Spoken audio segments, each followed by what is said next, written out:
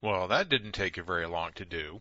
Are you sure you went out there into the editor and wrote your program and compiled it and tested it?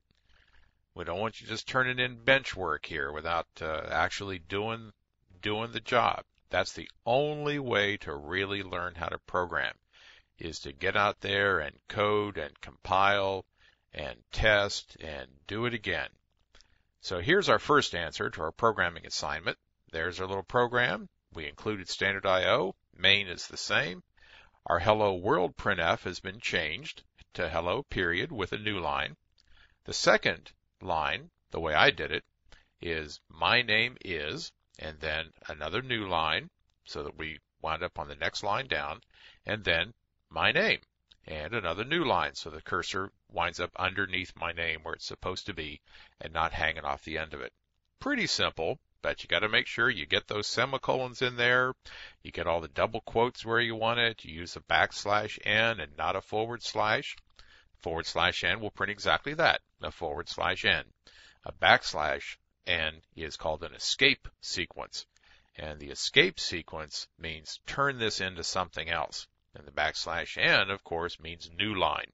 So that's why it goes down to the next line underneath where you just were printing. Let's take a look at our second answer. Here's answer 2, the same program, but remember this one is supposed to be all printed out on one line. We have the same 3 printfs, no reason to really change that, though we could, of course, put all of this text up inside the double quotes of just one single printf. But this was already this way, and if we're just doing maintenance programming, we don't want to mess with the structure of the code too much. We just want to make some simple changes, add the new functionality, compile, test, and get home. So there's our first printf, hello period space. So it spaces out some, and then our close quotes, my name is space, and then my name with a period, and now we have a single new line. You had to get rid of those new lines to make this work. Not exactly rocket science, but it is actual programming, no matter what. So that's our 2 answers for this chapter's programming assignment, and I hope that you did the work. If not, go do your homework right now.